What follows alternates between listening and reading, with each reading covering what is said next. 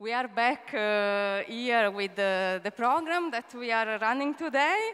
And I'm really happy to announce the director of the cleaners, Hans Bloch and Moritz Riesewieck. They are both German directors, graduated from the Academy for Dramatic Arts in Berlin, and you have been working together since 2007 under the name of Lacoon. And at the same time, I mean, we thought it was really important to have them in the context of our event, because we have been speaking a lot about hate speech, misinformation, the control and the power behind social media.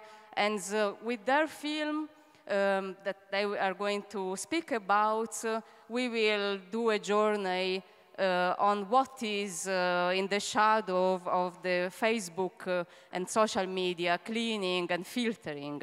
So we thought that this kind of topic was really important for our events, also because I think it's not a topic that is easily addressed. That is why I consider your film really important for this, and I'm happy to invite also all the public to ask you many questions. And I also wanted to mention, this will be probably something that you will touch in your discussion, because Moritz also wrote a book that is called Digitale Drecksarbeit, wie uns Facebook and Co. von der Bosen erlosen, that I translated into, I don't know if the right translation, digital dirty work, how Facebook and Co. company redeem us from the evil. Is that the correct translation? Maybe. So, yeah, I leave the word to them. They will speak for around 25 minutes, and then we will open to question answer. Then we will come back with the panel about the ideology and culture behind hate speech. Thank you very much.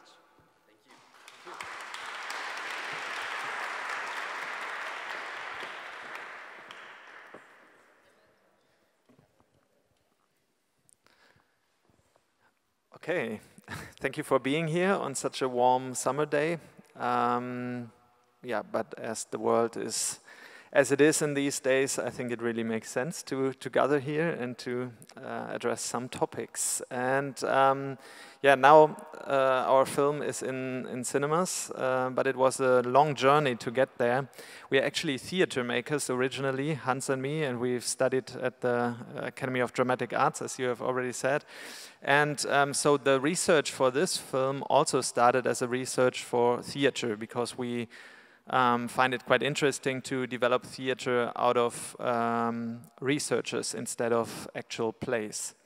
And it was one of these topics which seemed us especially interesting because it's so hard to picture it. Because normally digital topics are very hard to be told in films or to be told on stages, and so we named ourselves after the Trojan seer, Laocoon, who was the first and maybe only one who revealed the true nature of the Trojan horse, as we all know, and that is somebody who impressed us and who we want to orientate after. So this is kind of what we try with this topic too, to find a way to picture it, though it's actually not really perfectly made for a film. You know, you have people staring on screens, clicking on mouses. This doesn't seem like the perfect topic for a film.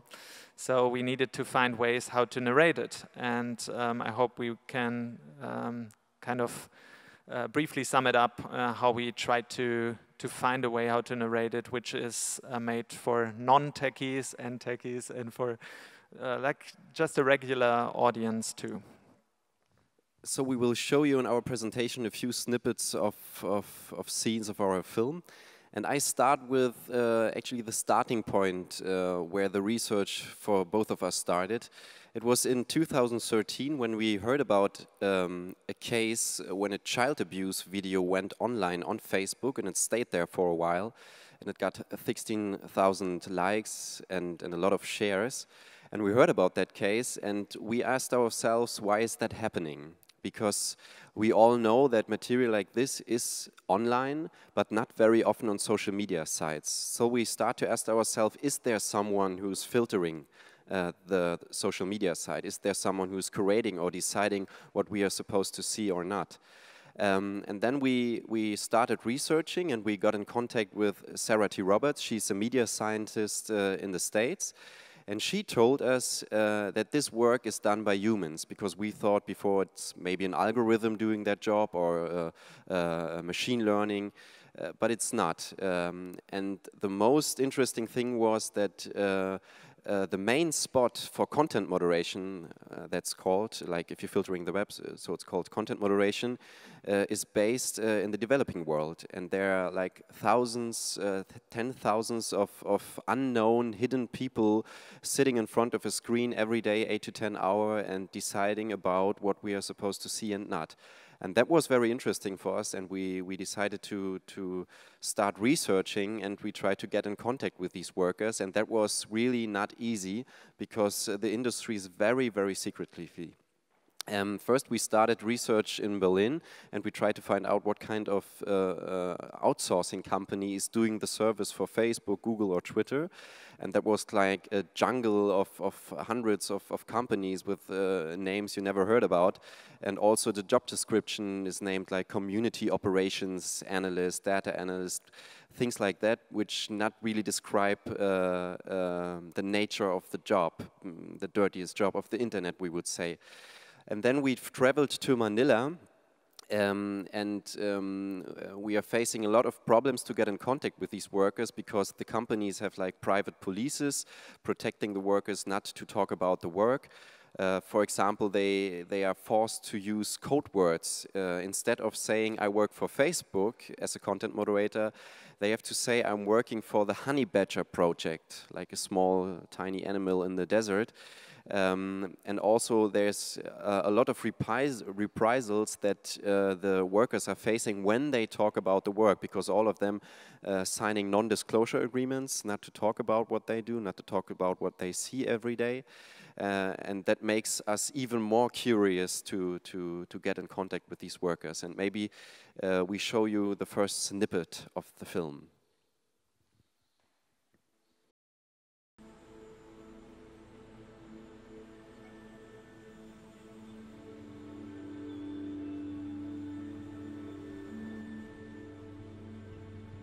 I need to be anonymous because we have a contract to sign in.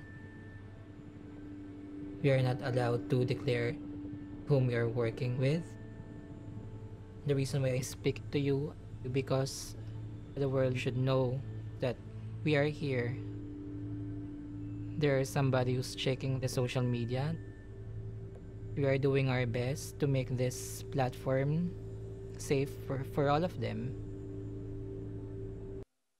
You could probably already see it's very much based on the people who do this job, because one of the first findings we had was that actually the guidelines Facebook and these social media sites always present as if they were objective and could just be executed by low-waged workers without any problem.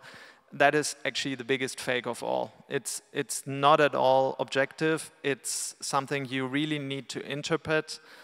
So you really need a lot of understanding about the context of the content, coming sometimes from countries you've never been to or even heard about. Sometimes it's about irony, about satire, to decide if something is newsworthy or not, if something is art or not. This is sometimes really, really, or in most of the cases, really, really difficult. So to us, it seemed crucial to find out who are the people who take all these decisions within a few seconds. So that made us curious about the protagonists, so that is why they are now in the core of our film. And that's why it's so interesting where this work is done. And of course, there are other spots of content moderation all around the world. For example, I guess you heard about the company in Berlin is doing that work as well, in Spandau, Avato. But Manila is by far the biggest spot of content moderation, and it was also the first spot of content moderation, because in 2007, Facebook decided to hire people to do that kind of work, to have a healthy environment. I don't know if you remember sites like MySpace. They did it the other way around. Whenever you've been there, it's full of spam, it's full of pornography, and Facebook decided to make it different, to try to build a safe and healthy environment, so Facebook told us. And all the workers now deciding about the content all around the world, and this is one small scene where you can see that is very important who is deciding what to delete or not. Delete, ignore, delete.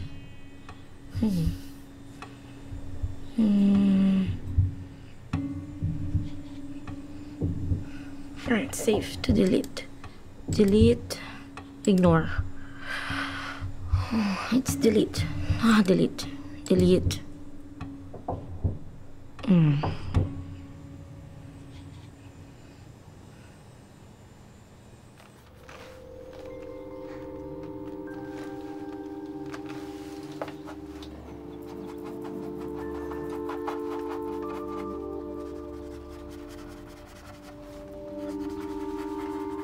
January 2016, I painted a piece of Donald Trump with a small penis called "Make America Great Again." And it went viral, and millions of people shared it across many social platforms. And a few days later, he mentioned his penis size on a debate. And I remember my friend saying, she called me and she was like, "Did you just make Donald Trump talk about his penis size on a debate?"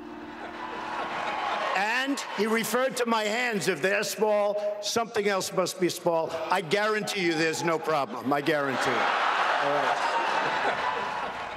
I pushed it on my Facebook page, and within 3 days it had something like 50 million shares and over so many social platforms. It just went crazy. And I had no idea it would go that far.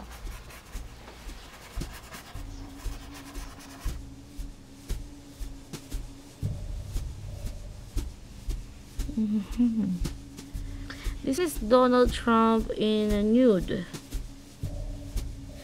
He is not a strong enough leader to handle. That's why his penis is somehow small. He's not that manly enough to handle a huge task as a president of America. It's delete. Why? It degrades Donald Trump's personality, so it must be deleted.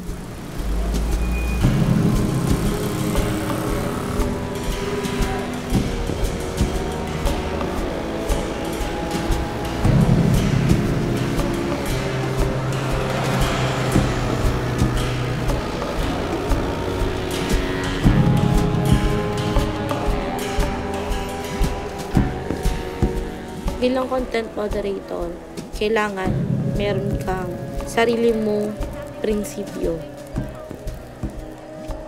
Ikaw mismo magde-decide kung tatanggapin mo ba yung picture na yon na makita o hindi.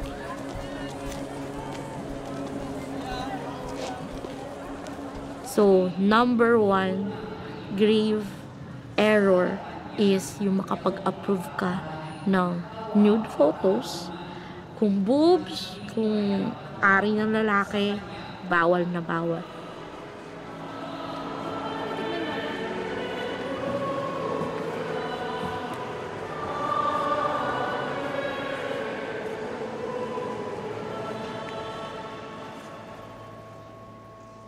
Yeah, that was one example in which you could see that actually the belief, the Catholicism of this content moderator is actually influencing directly the way she decides about certain content. And we had a lot of cases like this.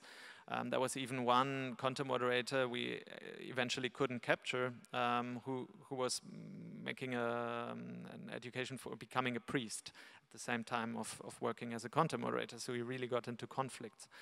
And this is not a coincidence. The Catholicism is quite strong in the Philippines. It's over 90% of the people is Catholic, and a lot of them are strong believers, which is due to the fact that the Spanish have colonized the Philippines for over 300 years, which is now used as a pro-fact by these companies. They argue that by this fact the content moderators know best what we, the Western users, like or dislike because they are so close to us culturally. That is their argue.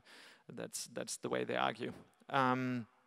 But of course, Christianity has a very different meaning for them than for us here, or for most of us, I would say. There are crucifixions 1 hour away from Manila every year. People wear T-shirts sometimes with like quotes of the Bible, saying like, "My faith makes me limitless, God makes me unstoppable." They share a lot of quotes of the Bible on their Facebook timelines and so on. So it's really influencing a lot the way they think, and so even the job gets more to them becomes more to them than just a normal 9-to-5 job. It becomes a mission for a lot of them, and it becomes a mission to sacrifice yourself for the sinners of the world and to get rid of the sins of the world, because it helps you in being able to take all this, in a lot of cases, disturbing content and handle it on a daily basis. Otherwise, you would just not be able to do it if you didn't have such a strong prescript to do it. And there's also a second reason why the Philippines or Manila is a very interesting place, where the perspective of the content moderators is very important, and that's the political situations. 2 years ago, Rodrigo Duterte became president of the Philippines, and one of the quotes while he was campaigning for the election was, "I will clean up." And that means that he has like hundreds of death squads on motorbicycles going through the streets at night and killing everyone who seems like a drug addict, seems like he's dealing with drugs, or he's a criminal, or he's just a homeless. So this is also a very interesting thing which we recognized by many of the workers that they're influenced by, because they say it's better to clean the social media sites than to have someone who's abusing the site. And that is also in a way very dangerous, we think, because when you just delete problems, when you just make things invisible and not solving problems anymore, it's a very big danger for democracy. And here's another small snippet.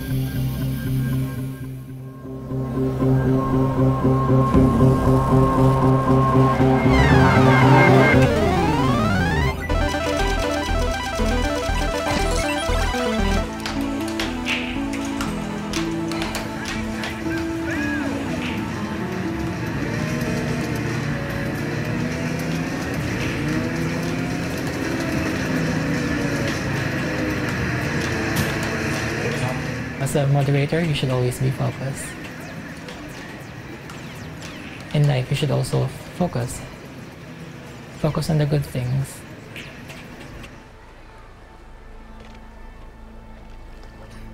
One day, they will be gone, the bad things. Because there's a promise of eternal happiness.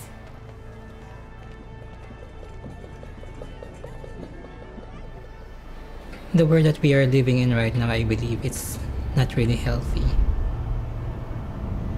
In this world, there's really an evil who exists. We need to watch for it. We need to control it, good or bad.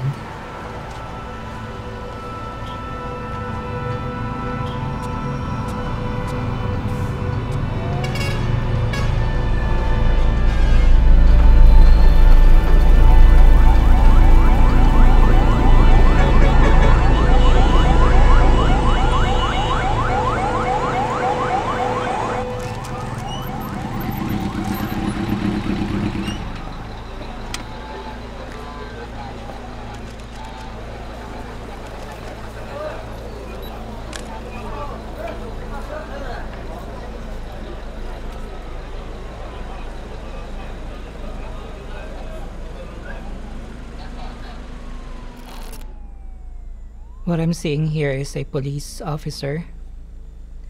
And then on the left-hand side of this picture is a person who has a gun. This is a police officer of the Philippines. And I believe this is related to the extrajudicial killing, as the media claims. We don't know if it's really the police or their co-drug dealers who's killing them. Some believe it's really our president who's killing these people.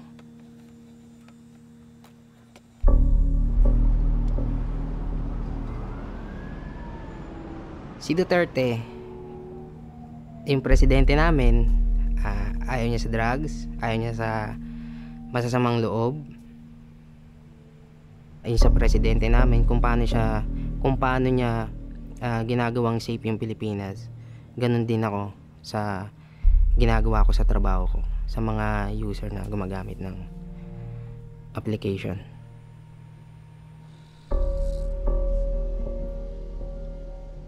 Hitler massacred 3 million Jews. Now, there's a 3 million drug addicts. There are. I'd be happy to slaughter them. At least, if Germany had Hitler, the Philippines would have, but, you know, my victims, I would like to be all criminals to finish the problem of my country and save the next generation from perdition. Salamat po. Yeah, and that the decisions they take, they don't influence only users in the Philippines. That is very important to state. Again, it's content coming from all over the world they're handling. It's the biggest spot for content moderation worldwide, so they get content, mainly image-based content, videos, pictures of all kinds, sometimes very cruel and obvious stuff, child abuse, all kinds of violence against women in a lot of cases, a lot of violence against minorities, they have terror videos and so on, but at the same time they also handle cases in which it's not that clear, cases in which it seems obvious how to handle them, but they definitely aren't. And I want to give one specific example, which we thought about differently when we started researching. Because in a lot of cases they get videos from war zones, and there are dead bodies in these videos. So before we started researching in that field, we would have always suggested that these videos don't need to be seen. We don't need to be confronted with dead bodies in videos. And now after the research, we really think differently about this fact, because we learned that, for example, there is one organization in London, it's called Airwars, and what they do is they archive videos people from Syria have taken by their mobiles, and which document the results of airstrikes. Because in a lot of cases, these airstrikes hit civilians, like in the case of schools or hospitals, for example. And the normal journalists, they are not able to really report about these outcomes of the airstrikes because they are in a lot of cases embedded. So they need to collaborate with the military in these places. So they don't even get to see these results of the airstrikes. So the world would not know about these airstrikes if people on the ground, like citizen journalists, would not report about it. So, and for them, it's in a lot of cases the only platform they can use to share it with the world, to upload it on Facebook, to upload it on YouTube. So we learned how important it is for these citizen journalists to have a platform to share the fact of the war and to share the outcome of these airstrikes done by the Russians, by the US, Americans, or by Europeans. So, but whenever these videos appear on these social media sites, they take it down. In a lot of cases, they just take it down because they fear about users who could be disturbed by this kind of content, the Family Safety Institute is one of the NGOs influencing the policy-making praxis of the platforms, and they are, for example, lobbying pretty much to make the platforms being available also for children, so that children could also use it. Because they argue that in a lot of cases they do it anyway, so it needs to be safe for children. But if this is the goal, then the utopian idea of a social media platform spreading the word, spreading the truth, is over, actually. So it's really important to always question also the obviously or the obvious cases, or which we believe to be obvious, but they are not. Yeah, and then just a short second example where you can see the influences of social media in the real world is in Myanmar, where thousands of people, the Rohingya, that's the minority of Muslims in Myanmar, they're really dealing with a very, very strong situation right now, because Facebook is amplifying the conflict there. And there's so many false information and fake news and outrage and hatred against these minorities there, that they really have to displace out of the country. And why is that? Because one of the content moderators told us that they don't decide between which is true and which is a lie. So even if you lie in a post, for example, to spread false information against a minority, you are allowed to do that on Facebook. But this can lead to a major problem, which you can see there. And maybe one last statement from Tristan Harris, which is also in our movie. He's talking about the architecture of the platform, and then afterwards we can have a discussion. Well, one of the misconceptions is that human nature is human nature, and then technology is just this neutral tool. It's not amplifying anything. But this is not true, because technology does have a bias, and that bias that it has a goal. It's actually seeking a goal, and the goal it's seeking is what will get the most number of people's attention. What tends to work on billions of people at successfully extracting their attention out of them and keeping it. And not just getting the attention, but then getting them to share things. And so it turns out that outrage is really good at doing that. Whether Facebook wants to or not, they actually benefit at getting more attention when they show feeds that are filled with outrage, versus if they said, let's not show those things. It amplifies that which is most divisive, that which is most outrageous, that which is most fearful. The whole environment tuned to offer us the worst of ourselves.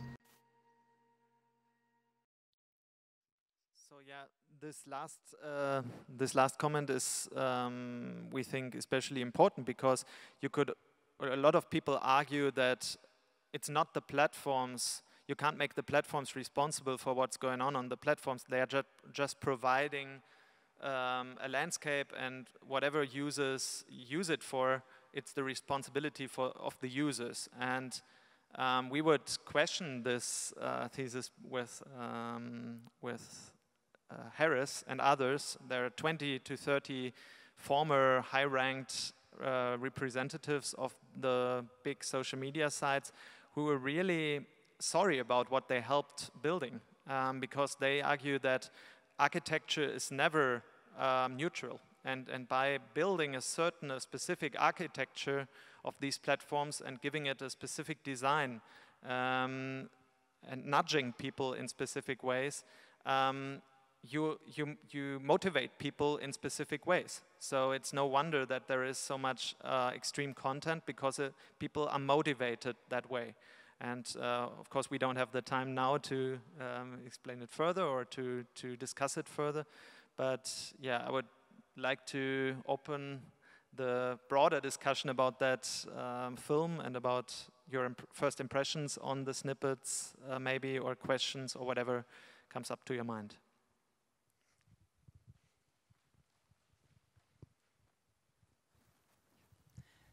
So this is true for social media, but I think it's also true like for German TV. So when you see a documentary about war, you'd never see dead bodies because they want to protect the people watching TV. But on the same side, you don't get to see all the horror that is actually there. So, I mean, there's a difference, and I guess maybe that's just like a comment, it's not really a question. But it's also, we should take this in consideration to like, what do we want the media to be? Or how can we change things? Like for German TV, could I like call the station manager, or could there be a platform to do so or so?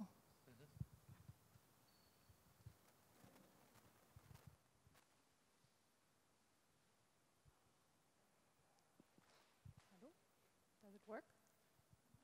Hello? Yeah? Okay.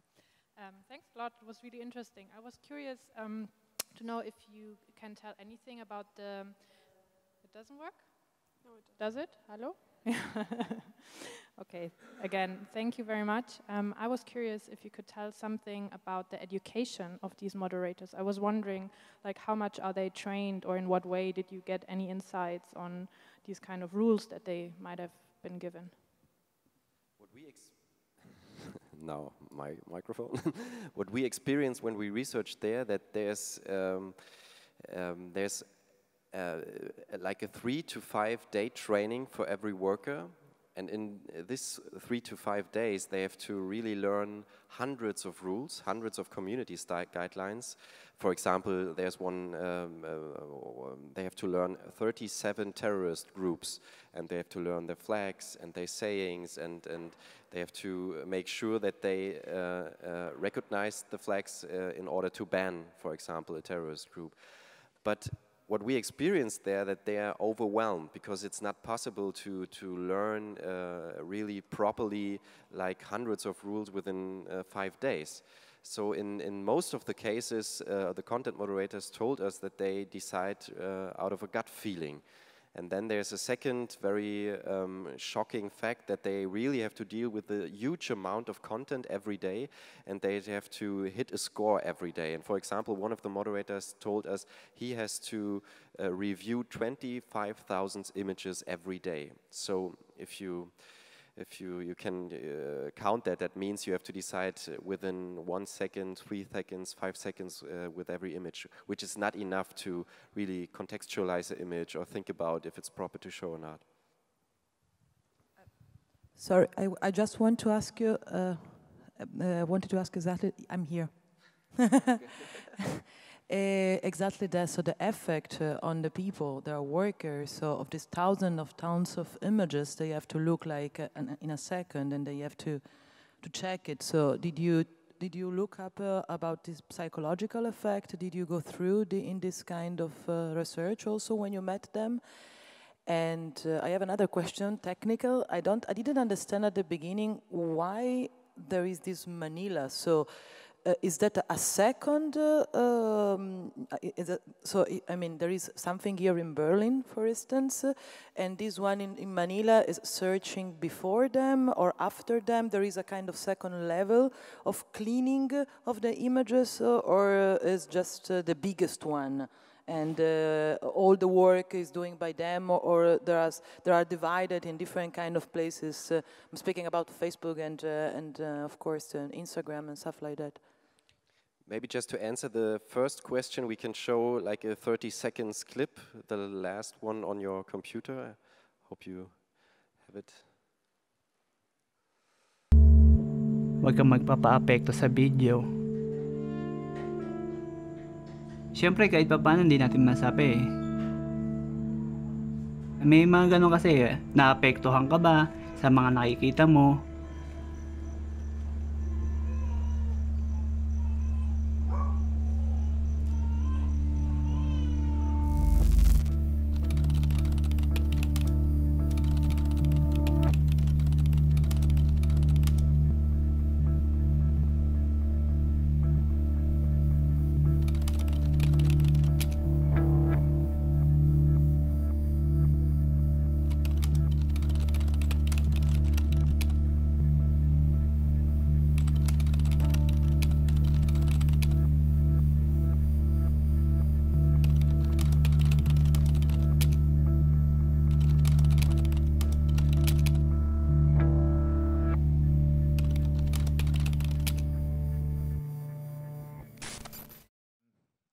That's not a single case. It's actually the suicide rate in that industry is quite high. And to answer the question about the psychological support they receive in Manila, most of the companies provide a certain psychological support in the way that there is a psychologist coming by from time to time.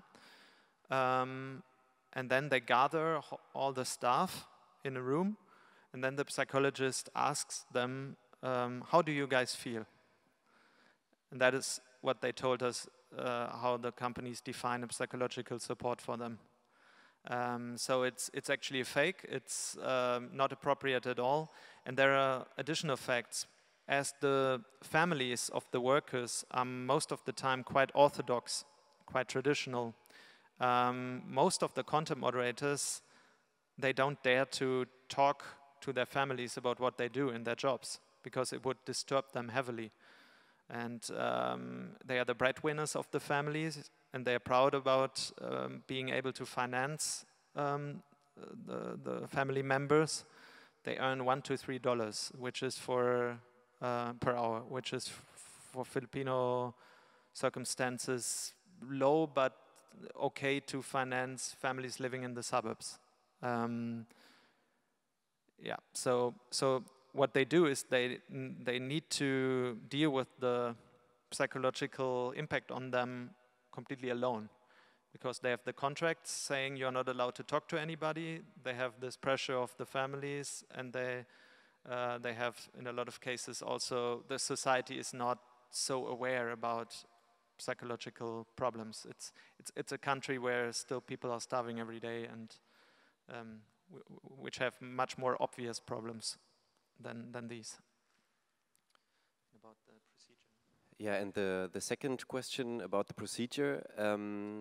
First, just to make sure you got it right, there are two ways or two channels the content moderators get content. The first way is that a pre-filter, an algorithm, is checking some kinds of things, and they are trained, for example, to recognize the shape of a sexual organ, or if there's blood in an image, or stuff like that. And whenever the machine is recognized or analyzing stuff like that, the machine will send the content to the Philippines or to a content moderation spot.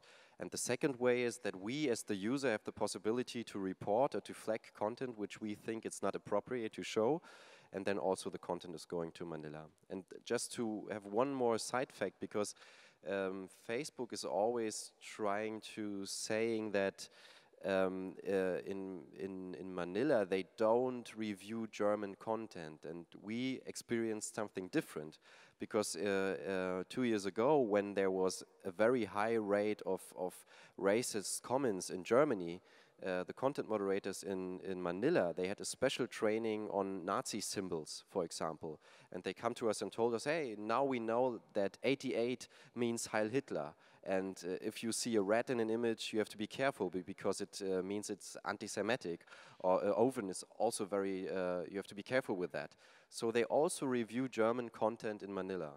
And that's really shocking, because they told us also that they use Google Translate when they not capable of understanding the language.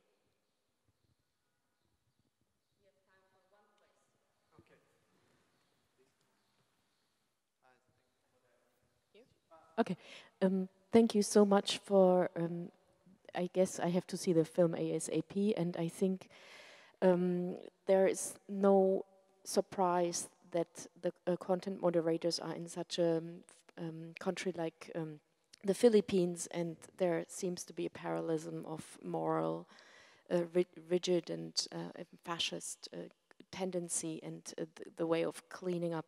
I wanted to ask you, can you explain us quickly something about the scale and also about the chains? Talking about Facebook, who decides from the official company of Facebook? How do the chains go until we end up at the content moderators in Manila? And next to the Philippines, what other countries are there to clean up? I try to make it briefly. The whole procedure is not very transparent, so we don't know everything, but we know some things. There is a policy maker. She's called Monica Bickert. She's the boss of policy making at Facebook. And each of these major social media sites has somebody like her. For YouTube, for a long time it was Nicole Wong, we have now in our film, and she also did it for Twitter afterwards. So she explains pretty much about the procedures and about specific requests by governments also to regulate certain content and block it. So no spoiler. And how they react on it. They develop the guidelines, and the guidelines are sent to the outsourcing partners, to third-party companies doing this service, this dirt work service for the social media sites, and hiring people for that on a bigger scale. Like for the Philippines, we estimate that it's more than 10,000 people they have there, but we can't really make it countable because the companies don't share any information about it. And then they have trainers, and they train them 3 to 5 days in recognizing the criteria, recognizing the specific elements and images which make the images not being appropriate. And then they start to work. So they have specific specializations sometimes. It depends that some people work in that field, work on self-harm, others work on terror, others work on child pornography, mostly, but it's never only one area. It's most of the time it's several. But then they have a queue system, so specific queues are open to specific groups of the workers. Like this, I can just tell it like this, and then they are not really controlled, which surprised us pretty much because it's such a scale that only the team leader can only control 3%, they told us, of their decisions. In Manila, so they can only take some tests to make sure that the decisions are right, but in a lot of cases, if they are not, they are just executed and nobody would stop them. Thank you so much. I'm very happy about the question. Maybe we can answer it right after the... Yeah. We will stay over there, okay? Sorry for that. Yeah, thank you so much. We will stay around if you have some more questions. Yeah, thank you. And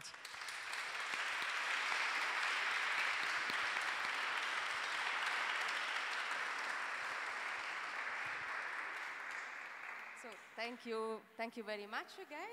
And I just want to say that we will do 15 minutes break, and please come back. Then we will have a panel entitled Facing Ideology and Strategies of Hate Speech, Online Violence and Digital Rights. So thanks a lot, and see you later.